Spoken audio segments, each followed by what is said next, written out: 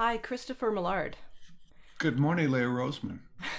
I'm so glad you agreed to do this. So, I have to say, I know you well as a colleague, such an inspiring colleague. I think you're an incredible musician and such a beautiful bassoon sound and your phrasing and your timing. And you always ask great, very pointed questions to the conductors. I really enjoy that. So, we're going to talk so much about your career as a bassoonist, but you have Okay. done so many things. And I want to start with a podcast because this is a podcast. And I remember very well when you said to me, you're very excited you're going to be doing this podcast. I think it must have been 2006 or late 2005. And I said to you, hmm what's a podcast? Because it was very new then, actually. hmm Podcast kind of started in 2004.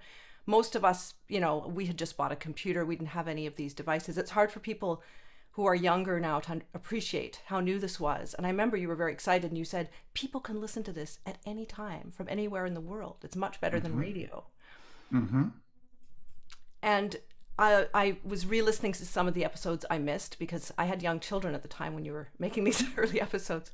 And I will point in the description of this episode, I'll actually put links to the specific episodes I think people will find very interesting. Like you did one about deep practicing. I think you called it Practice Makes Perfect, Okay. which I I think is, remember that. yes, Yeah. very relevant to all musicians, not just.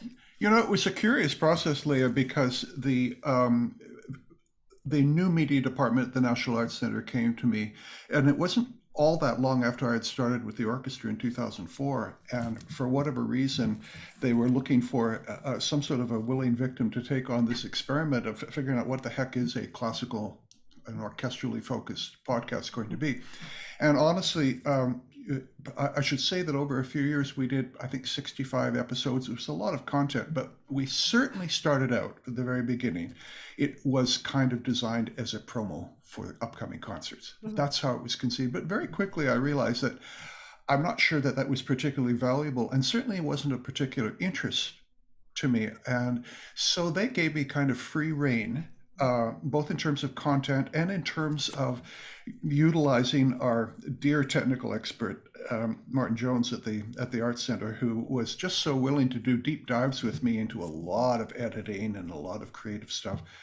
So yeah, it was very interesting and quite surprising to me after the first year that I would hear from people all over. I mean, there were thousands of people downloading this thing, probably because there was so little competition for anything at that time. But yeah, it was a good adventure, and just as you have been discovering in the last year in doing your own videocasts and podcasting, you understand what an amazing outlet it is for our creative, our cognitive uh, disciplines and adventures and interests. I mean, it really does that having to organize beforehand, especially an improvised conversation with someone. Uh, it takes a kind of of not just pre-planning, but a willingness to go with whatever nutty thing your guest might have to say. So you addressed that particular practice makes perfect. That was one of a whole series of podcasts that I did where I was trying to, I don't know, touch upon pedagogical Mhm. content. Yeah, and another one, like you did the clown of the orchestra, all about the bassoon. And hmm although we'll be talking about the bassoon in this conversation, I will point to that episode is so great to people who really want to learn more and hmm hear you play all kinds of excerpts and so on. hmm And um, also, I think the one you had your students do when you were teaching at Northwestern University, hmm hijacked. It was really interesting to hear them talk and play, and also they talked about many of them are double majors, and at academic institutions, I think more and more music majors are taking that route. And you had a very opposite experience. You went to Curtis Conservatory and didn't even spend that long there because you got your first job so young. Yes. Yeah. So, yeah, what do you think about that in terms of young people starting out now? Well, of course, we are living, if we just discount the last year and a half and just don't Yeah. even think Mhm. about the pandemic, if you had asked me this question 2 years ago, I would have answered it in a slightly more generous way than I would even now. And Mhm. that would have been to say that we have the reality of ridiculous numbers of orchestral instrument students graduating from good schools at very high levels every year, and extremely small vacancies. Yeah. It's very difficult. So this was always true. It was certainly true if you had asked me 2 years ago, and if you ask me now, I think we are perhaps in a even more problematic period, although perhaps temporarily, and that has to do with the fact that many auditions are not happening, because as orchestras start to regather their strength and start to schedule more normally and look towards a season next year that's a little bit more typical. One of the things that's happened is that a lot of people my age have made a decision that it's time to retire, and so there are many openings, and in fact in most orchestras there are so many openings that they cannot be filled in 1 year. Mm.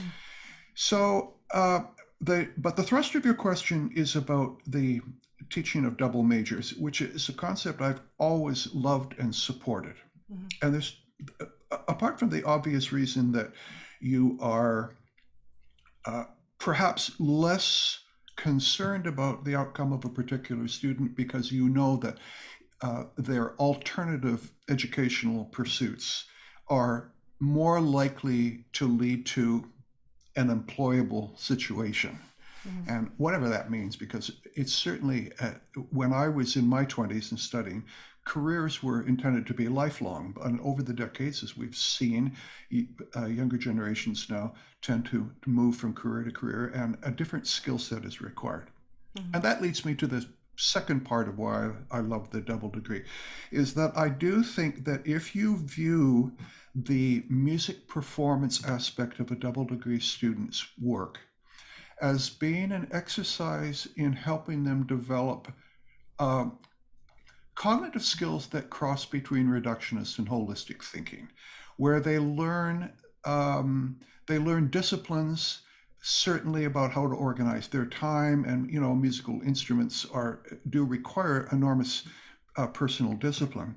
Mm-hmm. But even deeper than that, I think that they, if you help them, you encourage them to see whatever particular kind of reductionist thinking you may be using in pulling apart a passage musically or technically is really just representative of a skill set which is applicable to many things, and certainly not just to music, but into their writing skills, into their verbal and written communication skills, into almost anything. It's the kind of the touching between the heart and the mind which good young students are able to achieve. And if you are able to prioritize in your communication, certainly with all students, but most particularly with double degree students, this interest although you don't kind of dumb down the music. Perhaps the expectation of the amount of repertoire we do is a little bit reduced because they have very challenging academic requirements. But it's more to do with making sure that you are couching your language in such a way that they will have a glimmer always of knowing that even though they're focusing on something that may not be absolutely applicable to their lives in 5 or 10 years' time, it's generally useful in their life in 5 or 10 years' time. And that's a very different thing. Mm-hmm. And if I just continue with one more thing, you mentioned that I had a very rigid conservatory training at a great school, which is true. Many folks from my generation who went through that, I think perhaps carry with them the baggage of feeling that that's the kind of teaching that they're obligated to do. Mm-hmm. And out of that comes perhaps the occasional mistrust of a double degree student about knowing, well, am I really living up to the responsibilities of studying with this person? Mm-hmm. It's really, really important that you communicate that it's okay for them to be using music in their lives for whatever purpose they want.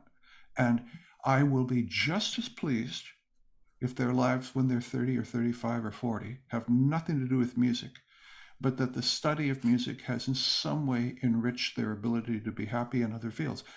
That's every much as I have some students who are playing principal bassoon in major orchestras. Mm-hmm. Sure, that's great. I have many students who have quit playing the bassoon and are doing other things.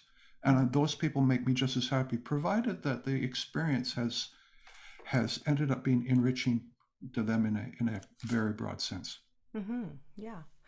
And in terms of broadcasting, so we talked about podcast. You played in the last remaining radio orchestra in North America, I CBC did. Vancouver. Yeah. Mm-hmm.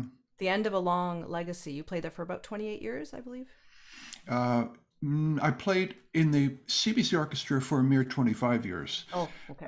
which was on top of 29 years that I spent with the sister orchestra, the Vancouver Symphony. And about half of us in the radio orchestra were also involved in the symphony. Mm-hmm. Yes, it was a great long tradition for those of you of your listeners who may not know this, and it's easily forgotten. If you went back to the 50s and 60s and 70s in Canada, we had CBC orchestras in a number of cities, from Halifax, Montreal, Toronto, Winnipeg, Vancouver, and these were very important institutions because they filled content on the radio and they were hugely important to the community. For whatever reason, Vancouver Radio Orchestra at CBC somehow continued for a couple of decades longer than any of the others. And boy, it was truly a wonderful experience, and it trained me to be versatile and very quick Mm-hmm. in learning, because often we would have, on top of the symphony, we would often have 15 or 18 services a week. I mean, I would often have 3 or 4 days where I would be morning and afternoon recording sessions with the radio orchestra and then go to the Orpheum Theatre in Vancouver to do a symphony concert. And we got through a lot of material, and I had to learn to be a quick study. Mm-hmm. So we're very blessed with that, and I'm sorry that that experience is not available to anyone anymore. It was an amazing opportunity to get through a lot of repertoire, and you had to kind of, the red light would come on, and you had between 10 and 1, you had to get this amount of music done, and when the light went off at 1 o'clock, that was it. And God help you if you didn't have it done. Yeah. And you were quite young when you started doing that in your career. Well, I started in the Symphony of Vancouver when I was 22, and really I could hardly play an F major scale. I don't know how on earth they hired me. So I had a lot of on-the-job training, and after a few years started to figure out what you do. Mm-hmm. I mean that very, very sincerely. I have no idea how I was hired. Well, I think a lot of us, it's not imposter syndrome when we're young, right? I mean, I felt the same way too. Well, they call it imposter syndrome, but I think it's probably a healthy part of our learning responsibility when we're young. Yeah. Yeah. And part of that for you as a double reed player, which a lot of listeners won't realize, is the making of reeds, which is a whole thing. It's a whole artistry. It's a whole craft. It is. It's hard to come up with a metaphor of just the importance of it. I think if you were a violinist and you said, well, you have to make a bow every month and you have to rehair that bow every week. Yeah. And you have to be responsible for, if you don't rehair your bow properly, you're not going to make a pretty sound. And if you don't make the bow, it's that kind of a difficulty. And it's an annoyance which never quite leaves us. But over the years, if you survive week after week of having to sound pretty much yourself, no matter what tortures you're going through, you do come to terms with it fairly early on. And you either do or you don't. And there are people who simply don't, and they give up. Because it's that critical to how well we play that we make reeds well. You can't play in tune, you can't finesse dynamics, you can't make a beautiful sound. There's basically nothing you can do if you don't have good reeds, and you can't go to the corner store and buy them. Yeah, I played oboe for 5 years as a teenager, and I did, have some forays into trying to make reeds, and it was just an exercise in frustration. Yeah. But it was interesting to me that your teacher at Curtis didn't make his own reeds. And you were saying that generation. Yeah. That generation. So I studied with a very famous bassoonist who had come into prominence before the Second World War and was with the Philadelphia Orchestra. And he came from a generation of players where capital A, artistes did not bother with this mundane stuff, so somebody would make reeds for them. And often these great players really didn't have a clue about what to do with their own reeds. They played wonderfully, but they really did rely upon other people to do the work for them. This evolved drastically in the 1960s, and so by the time I was a serious student in the early 70s, there was just no way that you weren't going to master reed making yourself. No way. So you went and studied reed making with Lou Skinner? Oh, you've done your research. Can you imagine that there were actually people, and not very many of them, there was one or two of them in the United States in the 70s, who actually specialized in teaching young bassoonists how to make reeds. If you can imagine, after my first year at Curtis, getting onto a bus way up northeast on the coast of Maine, in a tiny little fishing village not far from the Canadian border, lived a man named Louis Skinner, who had been a bassoonist, of course, and had found his niche as a reed maker for professionals, and later on found his niche as a teacher of reed making. And it's hard to believe, A, that I would do this, and yet it's also hard to believe that there was only one man doing it at the time, because it was important to all of us. Mm-hmm. So there I was, and I made several trips, week-long trips up there, and he organized my approach to reed making, although my thinking about how reeds and bassoons function only began to evolve after that period. Mm-hmm. And it became quite important to me to actually understand how the whole darn mechanism works, which is not a knowledge that's actually of interest to most players. Yeah, so I found your series of articles, brains and membranes, about the yes. acoustic, the physics of all this. And as a violinist, I really appreciate it. Actually, you had this diagram of the waveform of the harmonic nodes on a violin string, which I had a vague understanding of, but no one had ever explained this to me until I read your article, actually. So yeah, wonderful. And I'll put a link for that. I mean, I'm fascinated by science, but I have a little resistance. I had to reread some of this stuff. But if you could explain to the listeners how the bassoon reed acts as a valve, and what it would be like if we were tiny and inside that valve. Okay, so the first thing is that you assume, everyone who plays a reed instrument assumes and operates under the assumption that you have a reed which makes the sound, and the instrument somehow magically transforms that sound into whatever piece of music you're playing. It's like a kind of a one-way street. And this makes sense because psychologically we are dealing with always blowing out through our lips into an instrument, and right in between us and the instrument is this silly little valve which sounds, if I show you, has this kind of a squeaky sound. Now, how that turns into the Mozart bassoon concerto is not built into the material of the reed itself. This is made out of a kind of cane, which we generally get from cane grown in France, although there are places in the Americas and South America and Australia where you get this stuff. It grows in a swamp, and it grows 16 feet high. It's like a bamboo relative. I can tell you that there's absolutely nothing in the hundreds of millions of years of the evolution of the DNA of that plant that tells it anything about how to play the Mozart bassoon concerto. Now, I'm being a little bit silly, but this idea that everything comes from the reed and goes out is as silly as to think that you as a violinist, that the instrument is meaningless. What really matters is the hair on your bow, that makes the sound. Mm-hmm. Violinists don't think this way. Sure, you value the quality of a bow, but I don't think a violinist ever assumes that the sound that you get, the actual musical tone, is coming from the hair.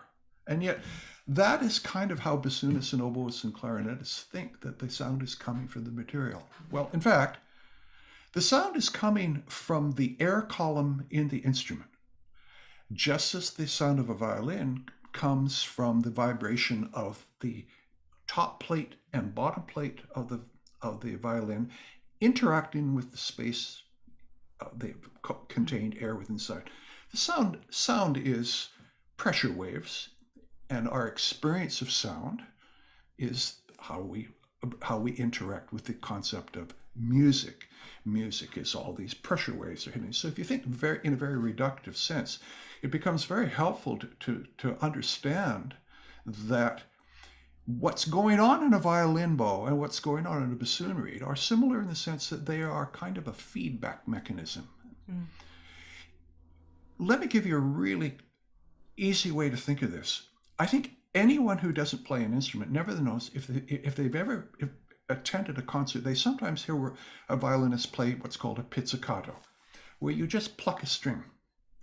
And that sound does not sustain, but it has a musical quality, and it has a pitch, and it can even have a volume and quality.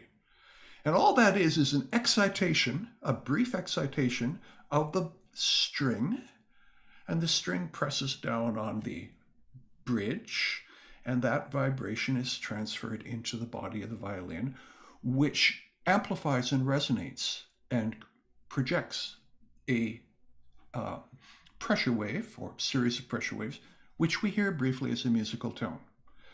You know, you can make a pizzicato on a bassoon, and I'll show you. Okay, so here we have a bassoon, and it's a big, long instrument. We won't get too much into detail, but I wanted to show that you can actually make a pizzicato. And how you do it is, you see, this is what we call a bocal, and the reed sits here at the end of the bocal. And I was talking a minute ago about how this becomes the energy generator, and now we need to talk and explain how it becomes a reactive energy generator. So Chris, for those people listening who can't see it, can you describe the bocal? The bocal looks like a shepherd's crook. If you hold it a certain way, it looks like a question mark, I suppose. And the question is why are you doing this for a living? But that's essentially what it is. But look. Well, it's metal. It's a metal too. It's metal. It's metal, and it's attached to an instrument which is largely wood. Yeah. But although there's normally a reed sitting here, if I just blow in the end, all you hear is rushing air, right? But if I slap my tongue against the end of this vocal, if I slap my tongue, you can hear a pitch. And here I change my fingerings. Can you hear a chromatic scale emerging?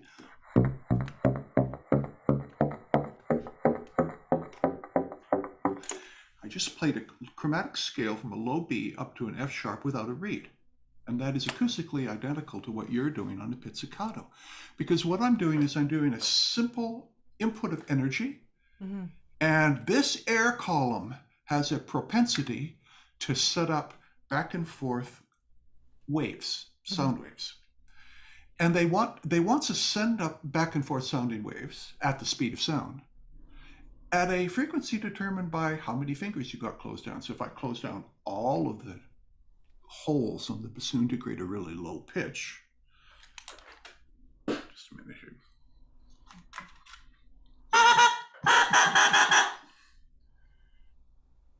Here's a low B with a reed. Here's a low B with a staccato, like a pizzicato. And here is actually almost the same sound with no reed, just by exciting in a pizzicato fashion the bore of the bassoon.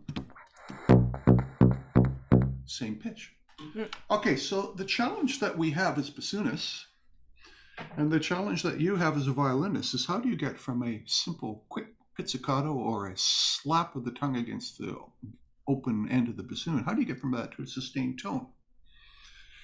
And therein lies years of heartache for the bassoonist, is figuring out what you basically have here is a little double reed which has to react to the information coming back. Now, if I could slap my tongue against the reed at this same frequency as the note that wants to resonate, which in this case is about 62 vibrations per second for a low B, something like that. If I could slap my tongue 62 times a second, which is of course physically impossible even for Superman, nevertheless, if I could coordinate that 62 times a second with the 62 times a second that the vibrations in the bassoon want naturally to do, then I would create a bassoon sound just with my fast tongue. It's a little like if you could make a pizzicato, if you played a tuning A on the violin, and the string is vibrating, moving back and forth 440 times a second. If you could move your finger 440 times a second, keep supplying pizzicato, you would sustain a long tone on the violin. Now, it's not possible. So what you do is you get a bow, which has a hair on it, and the hair is rough, and the hair grabs microscopically the string of the violin, and it basically is grabbing and releasing microscopically at the same rate as the string is vibrating. So you're drawing your bow, and 440 times a second, if you zero in with a microscope, the string is grabbing, the bow hair is grabbing the string and sustaining that pizzicato into a long tone. And because my tongue won't move 440 times a second, what I have to do is I come up with a mechanism that will react. So we build out of cane a little pressure valve, and it is capable of responding to this back and forth vibrations inside the instrument. The actual sound, it's capable of sustaining that by being responsive at the correct frequency to that sound. Does that kind of make any sense to you? It does. And so people, like what you explained in that article, is that the reed, it's opening and close. It's not just, I think a lot of us just picture the air as just going through, and it's, the way that. No, it's not one directional. Yeah, that's what it's I want. It's bidirectional. So it goes this way and comes this way. And you think, wait a minute, you're saying that a sound wave in an instrument goes back and forth and it can do it 440 times a second? How can that be? Well, speed of sound at sea level is like 700 and something miles an hour, and it's not going that far. This process happens very, very, very quickly. Yeah. And since you have your bassoon close to you, a couple of other questions. For one thing, you're a woodwind technician as well, right? So I'm not even sure what you do with when you fix up clarinets and flutes. So you're dealing with the keys. These mechanisms are quite complex, aren't they? Yeah, beautiful. I mean, you look at them, there's pieces of metal that are mounted onto the wood of the bassoon through mounting posts, and they have hinges and screws and things which allow these mechanisms to control something like here, I'm working backwards here, see right here, that round thing is a cup, and it covers a hole almost as big. And that hole helps to determine how long the air column is, and therefore what frequency all that interactive process occurs, and therefore out of that what pitch we hear, what note do we hear. So what has to happen with the instruments is that these mechanisms go out of adjustment, and the holes themselves here, if you look, let me find one that's a little bit clearer to see here. Right there, you can see this is for the bottom tone of the instrument.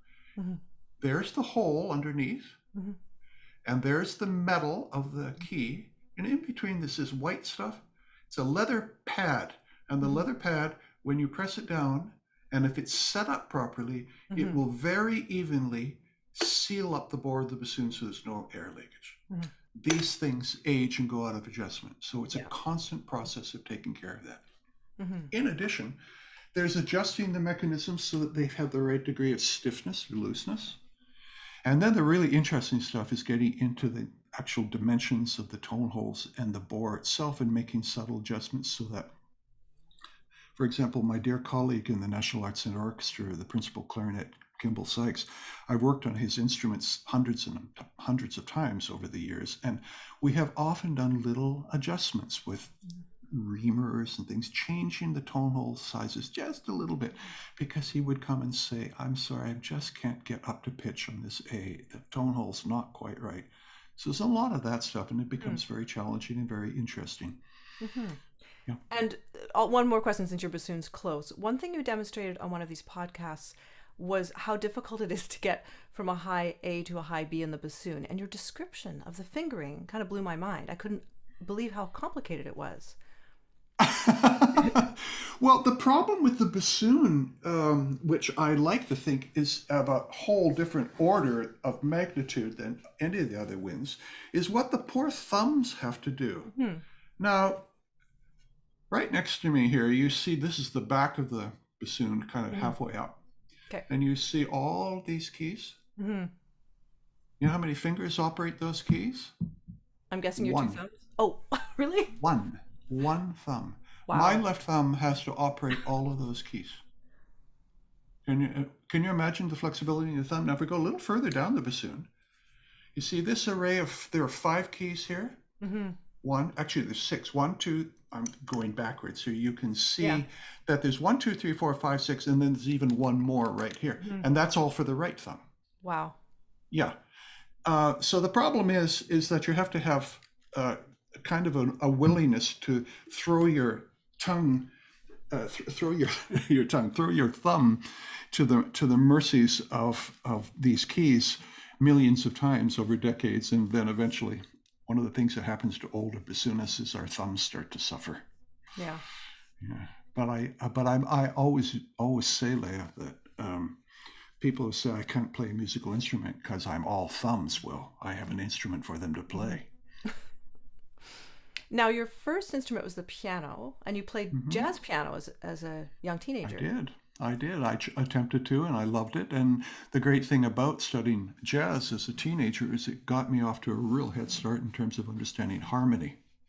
Yes, which must be such a benefit to being one of the bass instruments in the orchestra, too. It is. I think it's really important to say, and to say it publicly, that the average jazz musician has a far, far deeper and more sophisticated understanding of harmony than any classical musicians. Of course. And it's because in real time, they have to know where they are. They have to know their modes and their scales and their substitutions. And it's an extraordinary gift to learn that early on. And it helped me enormously. When I mentioned early in our conversation how important it was when in a radio orchestra to be a quick learner, being able to look at a piece of music and see 4 or 5 notes and be able to say those aren't, I don't have to learn those notes sequentially. I look at the notes and I say, they fit into a pattern with which I'm familiar. Yeah. That skill is curiously challenging to many young classical artists, that ability to simply see what is the context of the passage that they're playing. So often I will ask a student, you have 7 notes here, what scale are you playing? And it'll take them 20 minutes to figure out, and they should be able to see it like that. That's often because scales, as we have to execute them, are rarely starting on the first note and running 8 notes up an octave. And especially if you get into minor scales and modal forms and octatonic scales and stuff, if you have a note if you have a scale that begins with a minor second, a half step, you're immediately confused, because there aren't any scales that from what we call root position, where we normally see a scale, the bottom to the top, and they don't begin with minor seconds. They begin with a major second. So the minute that you can see a minor second, you're, in my experience, I can visualize where I am, and I don't have to practice the passage because the neurons hook into something in the brain which has a familiarity in a holistic way with the understanding of what that whole scale looks like, and the execution of the partial scale becomes far easier. And I cannot tell you, you know this, you're a very, very experienced high-level musician, so you know this. Younger players don't get this. And they often spend a tremendous amount of time learning sequentially from A through Z. I have several videos on this topic, actually, about It's like, So yeah, I think it's very important. So about jazz though. So part of your drive must have been the joy of improvisation. I yes, guess. yes, So yes. do you improvise on the bassoon? No, Okay. not in the sense that you're asking. Hmm. But do I play in an improvisational sense every day? Yes. I don't ever warm up with the same repeated patterns. Hmm. I warm up every time. I will do something, and I will immediately transpose it into a bunch of different keys. So I improvise in the sense that I'm always exercising my fluency in the scales and modes that, as I just described them. So Hmm. there's improvisation in that sense, but certainly not in the sophisticated sense of interpretations of chordal changes in the way that jazz musicians do. If I sit at a piano, yes, but not on the bassoon. And do you still play jazz piano? Poorly. And now that you're going to be retiring from the NAC orchestra, are you Mhm. going to maybe compose? Arrange maybe, Hmm. and in for pedagogical projects, but no, I don't. I think that composition is a skill that requires a tremendous amount of dedication, and I think I would be only a dilettante as a composer. But I will now say publicly, and you will be the first to hear this, that after I'm finished with my constant obligations to the bassoon next year, the first thing I'm going to purchase is the instrument that I started with as a teenager. And I'm going to buy an alto saxophone, Oh, and I'm going to start working on my jazz improvisation chops as a way of keeping myself cognitively challenged and active. The reason I haven't done it for the last 55 years is that I personally found it difficult to maintain any sense of what we call the embouchure, the mhm. subtlety of control of a little reed like a bassoon reed. If I was going back and forth to a saxophone, some people can do it, but I sure couldn't. So once I no longer have the obligation of intonation and sound production on the bassoon, Mhm. then I think I will let myself go. What a fun project. That's wonderful to hear. I It's hope hard. so. It's so hard for musicians to retire in any sense, I think. For most of us, because we're playing with people at such a high level. I think it's hard to let go of that. It is. I had lunch with a dear friend yesterday who was saying, so, as so many people have asked me, how are you feeling about retirement? And I said to this person yesterday, well, of course, I have mixed feelings because I know absolutely that arithmetic doesn't lie, and I'm at the point where I cannot sustain a level for much longer. Mhm. I will miss it terribly. And the statement about I will miss it terribly, how blessed are we to have Mhm. lived a life where when we're retiring, we say, I'm really going to miss it. The realities of lots and lots of people are so relieved not to be capital W working Mhm. that retirement, provided it's adequately funded, becomes a real release. But as you say, it's a little bit more difficult for us because we're letting go of something that we love reluctantly, uh, and we all will need cognitive challenges Mhm. to maintain something for the remaining decades. And also, as orchestral players, we're part of a team. It's that feel, which we've missed during this pandemic so much. That's for sure. It's Yeah. very hard to describe. I mean, I know symphony audiences understand because those who are regular listeners, I think, really partake in that miracle of 50 or 75 people somehow achieving unanimity of purpose. It's not always as clean and as miraculous as it might appear. Sometimes it's messy internally, but mostly it's not. Mostly it's kind of a miracle, Hmm. and a kind of a utopian vision of how people can work together. It often is. Hmm. And I don't think that's naivety. I've been playing, this would be 47 years playing in orchestra. And while there are ups and downs and the quality is not always A plus, nevertheless, it's pretty miraculous. So Hmm. how lucky are you and I, huh? Yeah. And a key to that, of course, is the guy or the woman on the podium. Hmm. You have, I think, you have a great deal of perceptiveness about conductors. I've noticed. You're always watching very carefully, and I think of course, I think you've just worked with a lot of conductors, but I was thinking, well, he doesn't have a million notes to play like I do, and like Mm-hmm. you're right in front of the person as well. So you have them straight on, and not like when you're sitting at the back of the violins, we get this kind of awkward side view that's peripheral. Yeah. Not that I of course, I watch the conductor constantly and my section leader, but I think it is a different perspective. Like you're right there, you're in Yes. the center, in the heart of the orchestra, you can hear everything. And you were even on the key to selecting our music director. Like you're really, Yes. you're friends with conductors, which I don't think is that usual with orchestra musicians. No, they need friends. It's not an easy Yeah, job. yeah. It can be very isolating, which is ironic considering that Mm-hmm. they're always in the midst of a group of people. But it's a very, very difficult job. Yes, Yeah. it's very perceptive of you to say I don't have as many notes to play, and therefore I am able to be a little bit more observant. And the physical space on the stage where woodwinds sit, as you say, is central and does give us perhaps a more balanced view than you get. But that doesn't mean that I necessarily would be any more skilled at defining for you or defining for a non-musician what makes a good conductor. Mm-hmm. It's remarkably elusive.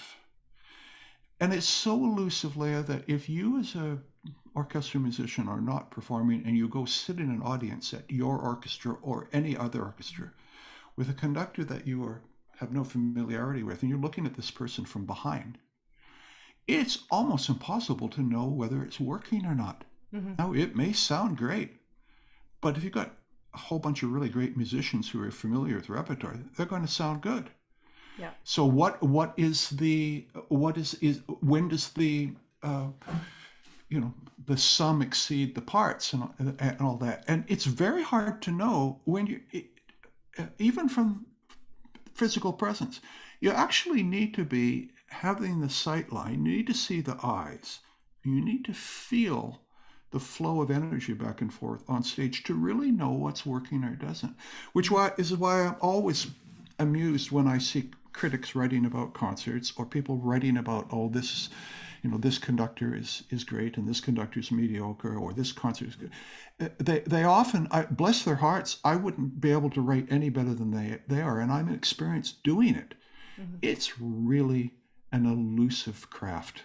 Mm-hmm. And if I have a different perspective on conductors, I have a sympathy for them generally, because I think it's very difficult to do.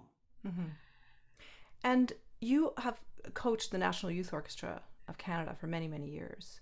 Yes, I was there for 20 years, yeah. Yeah. So these young players, especially wind players, I imagine they wouldn't have that much orchestra experience, and they come into this fabulous national orchestra for the summer. Mm-hmm. What kind of work do you do with them, and what kind of things do you impart to them? It's been so long since I was there, because I taught there all Mm. during the 80s and 90s, so I haven't been there, but nothing has changed. Yeah. And the answer I give you now is what I would have given when Mm-hmm. I was involved in the thick of it. The National Youth Orchestra of Canada has a particular philosophy and a working protocol that has made it so successful. And it's a model of how the allocation of time for students is split between one-on-one instruction, between participation in small groups, like, for example, a first violin section, and then at a next level to a group of string players playing together, and then finally to full orchestra. It's kind of a tiered rehearsal structure, which allows for the assimilation of new repertoire in a very organized way, and allowing students to get past the initial fear and lack of familiarity with the notes on the page, to learn for themselves how to play it, to learn how to play with the person beside them, Mm-hmm. to learn how to play with the people in front and behind, and then to gradually, then you move on to a full string sectional, and you start to understand concepts of the problems of distance on stage and of stylistic differences between the different instrument groups, and of the double basses and cellos often have different bowing challenges than violins or perhaps violas do.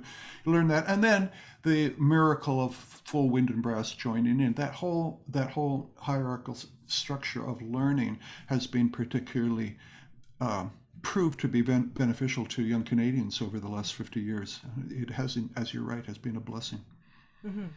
So in your own studies, you were at the esteemed Curtis Institute, And I noticed in your bio you also studied with the French flutist Marcel Moïse. I did.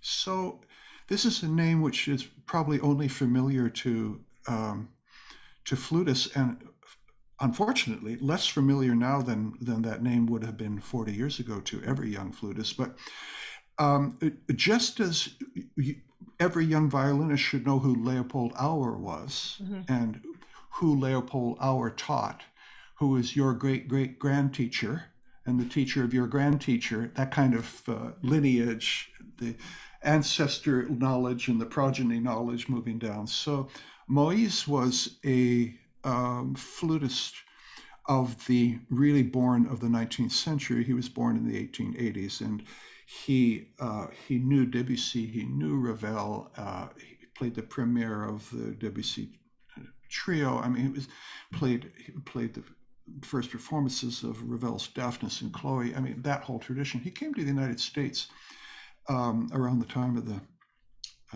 Second War, and he settled outside of Marlborough in Vermont, where there's been a very famous festival that I went to when I was a young man.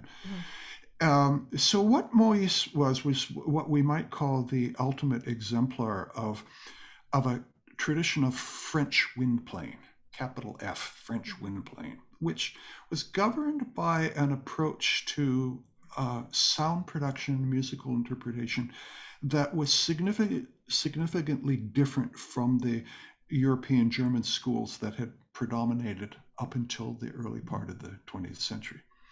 Moïse and several other very important French musicians, perhaps the most famous, the oboist Marcel Tabuteau in Philadelphia, began to play themselves in ways that were much more oriented towards emulation of singing. Their use of vibrato, and in particular in the oboe, and Moïse in particular, the subtlety of the use of what we call tone colors and sonorities, being able to make a very dark sound or a very bright sound, and physically how you do it, and also understanding artistically the context in which these tools can be used. And the curious thing about Moïse in particular, which was the reason he was important in my life, Leah, was that he represented a very right brain approach to music making.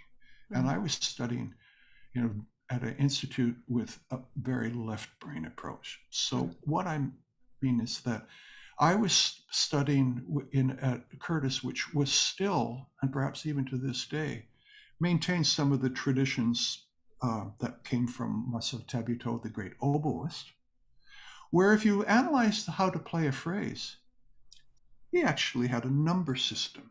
And the number system would be like 1 through 5 or 1 through 8 in increasing value of intensity or dynamic.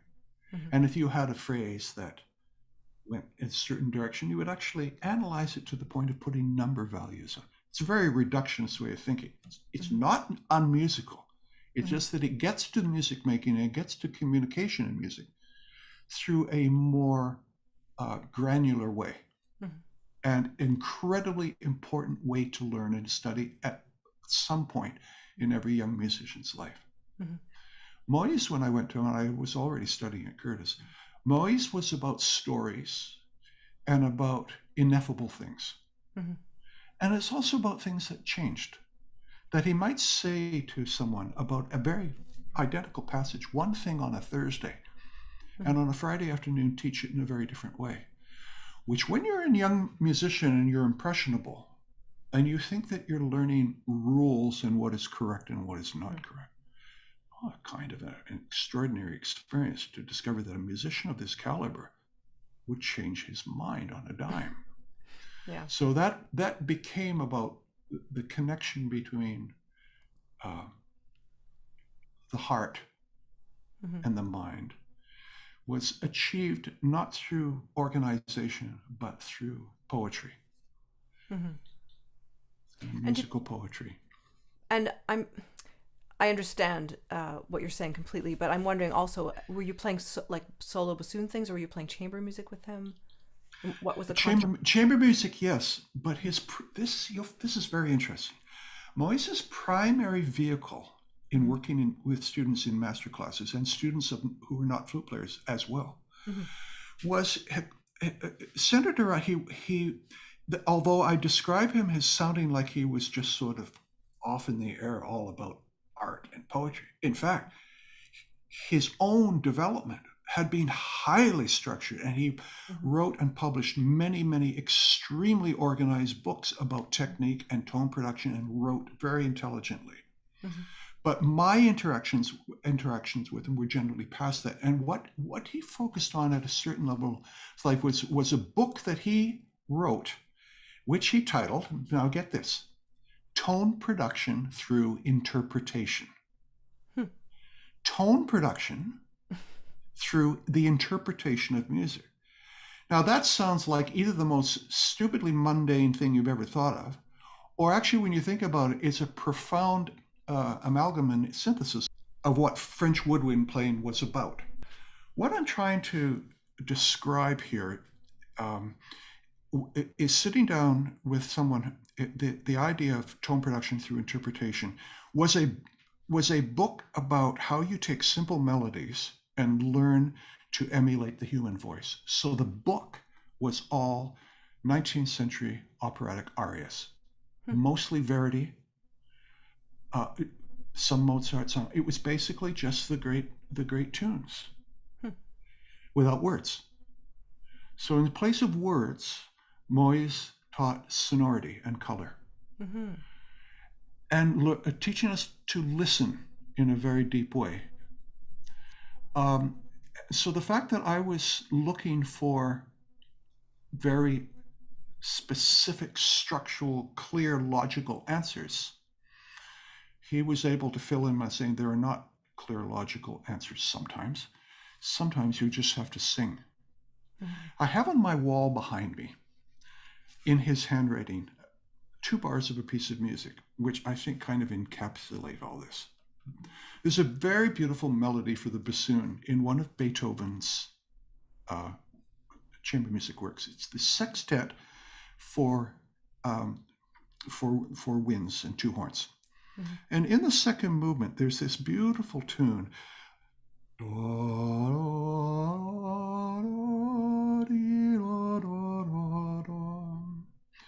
It's written in 2/4 time with 8th notes, and it's got a slur over it. Now, having studied at Curtis, I was encouraged. The number system, 1, 2, 3, 4, 4, 3, 2, 1, 1, or something like that. Yeah. And I had been taught, well, there's 2 notes of the same pitch at the bar line, so I need to distinguish. And all these kind of structural ideas. And I was sitting next to him, to Moyes at a concert, and we had just studied this, and I was saying, Maestro, I'm very confused about how to do this. Should I make a space at the bar line? What do I play? He just started laughing. And about 2 hours later, I saw him again. He gave me, I have it up on my wall, he gave me this music written out in paper on staff. And there were the notes, and underneath were the lyrics. And the lyrics were, "Let me see your beautiful brown eyes." Oh. And it was, "Let me see your beautiful brown eyes," in which immediately the context of text, not only in terms of syllabic pronunciation, but in terms of the deeper content, was illuminated in a way that, for me, thinking in a reductionist way, was not so evident. So those of us who had the blessing of studying with him, or perhaps more recently players like flutists like the great English flutist William Bennett, who was perhaps Moyes' most important student and who taught in similar ways, those of us who have been fortunate have found in our lives, hopefully, someone who would teach us in a very organized way, utilizing and prioritizing what our left brain, if you buy the left brain, right brain reductionist holistic argument of the bicameral mind and all that, but using that part of our cognition that's organized and granular, and how do you bridge the gap into something that's holistic? Hopefully you have a teacher who can give you the one, perhaps both, or the experience of someone else who suddenly turns on light bulbs in your head about how to take the tremendous value of analysis that you've gained from the one and then apply the magic that you achieve from the other. Mm-hmm. Yeah. So that's a very long answer to who was Marcel Moïse. Well, I was fascinated, so I looked him up. I saw he was born in 1889, and Yeah. lived almost 100 years. And I was Mm-hmm. I was very interested. And of course, you're married to a very well-known flutist, Camille Churchfield, who's also a Mm-hmm. pedagogue. So I thought, well, maybe there was that connection, but no, it was different. So Yeah. interesting. Yeah. And you've had so many experiences beyond your major orchestras. You also performed with the World Orchestra for Peace and toured with them several times. I did. That started around 2001. I was invited to do that. That orchestra, which has not done any concerts in the last 4 or 5 years, and I have not done anything with Mm-hmm. them in a few years younger than that. Created by George Schulte Mm-hmm. back in the 80s, and after he died, Valery Gergiev, the Russian conductor, took over. So I did about 5 or 6 tours with them, a very interesting organization where people from all over the world were flown into either London or Moscow or Berlin or wherever and rehearse for 3 or 4 days and then go on a short tour. One tour we did, we rehearsed in London, and in the space of 8 days, rehearsed and played proms in London, the Philharmonie in Berlin, in Moscow, and in Beijing, all in the space of 8 days. So we sort of went around the world. That was an organization, the idea being that Schulte's vision being that musicians could be an example, a utopian example of people from different cultures getting along just fine, which is indeed what happened. Mm-hmm. And conducted by Gergiev, the great Russian conductor, who unfortunately in the last few years has been tarred fairly or unfairly with his associations with Putin, but nevertheless an amazingly important conductor, and one who stretched my own understanding of what a successful conductor can be and look like. Mm-hmm. And one of the reasons I have gained some personal humility about my own assumptions of my ability to evaluate conductors was working with Gergiev. Mm-hmm. Because when you watched him, it was basically made, Mm-hmm. how do you get the opening of the first chords of the overture to Midsummer Night's Dream, pa, when the conductor does, and you have to do that. So for Chris, for people listening to the podcast, Okay. basically you're just wiggling all your fingers. I'm wiggling my fingers. Yeah. And if I was holding anything, I'd be holding a toothpick, because he usually would conduct with a tiny, tiny piece of wood like this, which we all thought was hysterical because, he's got people in front of him with $2 million violins, and he's got a 10-cent toothpick that he's conducting with. So the thing about Gergiev, which is very hard to describe, I mean, he's often criticized for doing too many things, but when he's wonderful, he understands in a way that a lot of conductors don't understand, the in the moment Mm-hmm.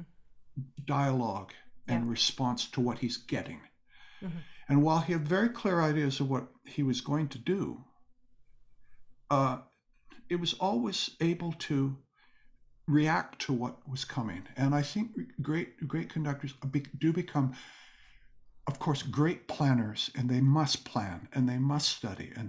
But I think at a certain point they can achieve something better when they're able to be flexible and reactive. So my association with the World Orchestra for Peace, the main thing I gained out of it, apart from a lot of cool trips and meeting some very great players, was kind of understanding a little bit more than I ever had before of how little I understood conducting. Mm-hmm. Yeah. And I often end these conversations with a question about advice for young players, but we did cover that a lot in this conversation. Mm-hmm. But I'd refer to that podcast you'd done about practicing, and you talked about how people often just waste time instead of having very focused practicing, which I couldn't agree with more. So could you just return to that a little bit? Sure. Practice is a very interesting thing because the word rote, R-O-T-E, which is a kind of practicing where you're repeating things over and over and over and over. is important because it establishes, quote, muscle memory. Mm-hmm. Okay, so if you do something over again, then your fingers want to do it.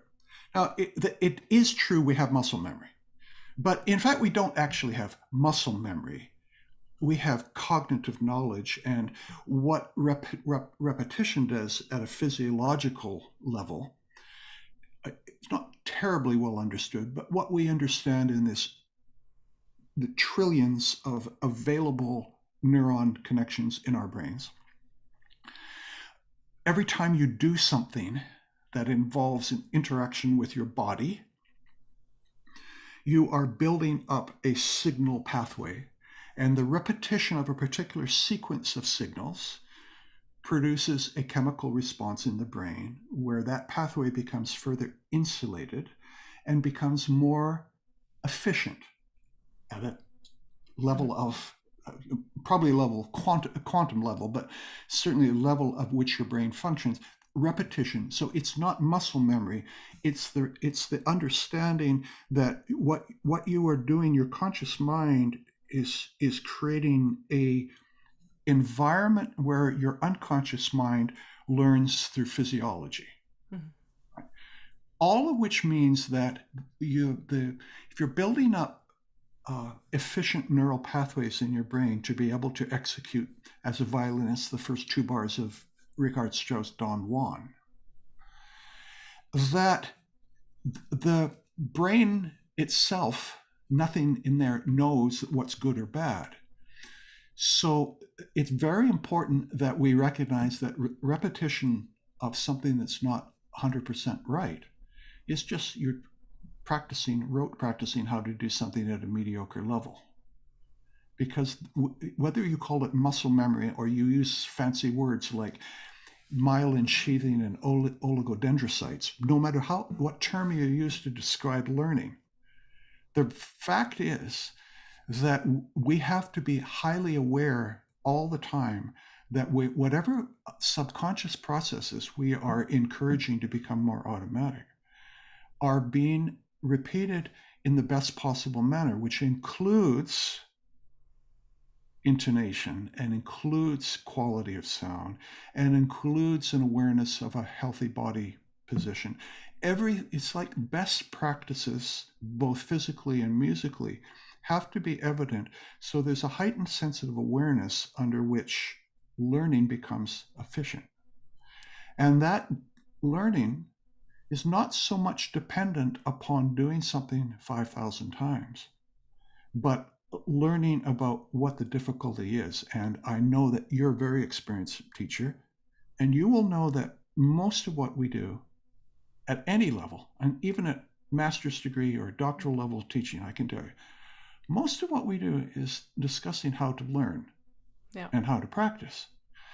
And learning a difficult passage, especially if you're going to spend 25 years in a radio orchestra where you don't have time to learn notes, you have to be able to zero in and identify the weakest link in the chain that becomes a passage. Mm-hmm. If you have 8 notes together and it's just not working, there will always be a connection between 2 notes or 3 notes in that chain where your neural pathways are inefficient.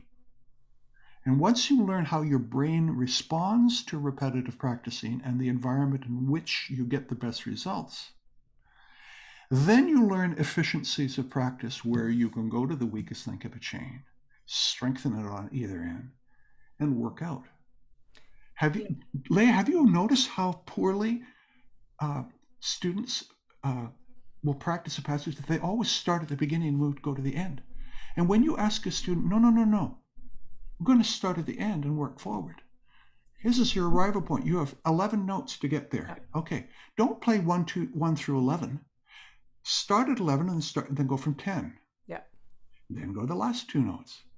Or take the passage in the middle, take the 5th, 6th, and 7th notes and play them and add one before and one after. This kind of ability to hone in is how we create an environment in which the subconscious processes achieve results and healthy outcomes in a more efficient way, so that you can do things like go for a walk or drink wine rather than have to do something for an extra 6 hours. Yeah, and we need balance. I mean, it's not a joke Yeah. about the walk and line. And Yeah. so, of course, I want to thank you so much for this fascinating conversation. So I'm looking forward to playing a few more concerts with you, of course, before you retire. Mhm. What is your last concert you'll be playing with us? I'm going to finish up in the middle of June with Mahler's First Symphony. Oh, so great. Yeah, and the week before that is The Rite of Spring, which is big bassoon Hmm. solo. We're also taking to New York for our Carnegie concert in early April, the Ninth Symphony of Shostakovich, which is the Oh, biggest yeah. bassoon solo in the entire repertoire. And, I'm hoping that I still have the endurance to get through it and not embarrass myself. We'll see. Oh, it's going to be wonderful. Well, again, thank you so much. Great to talk with you, Leah, and I'll see you at work real soon. You will. Bye.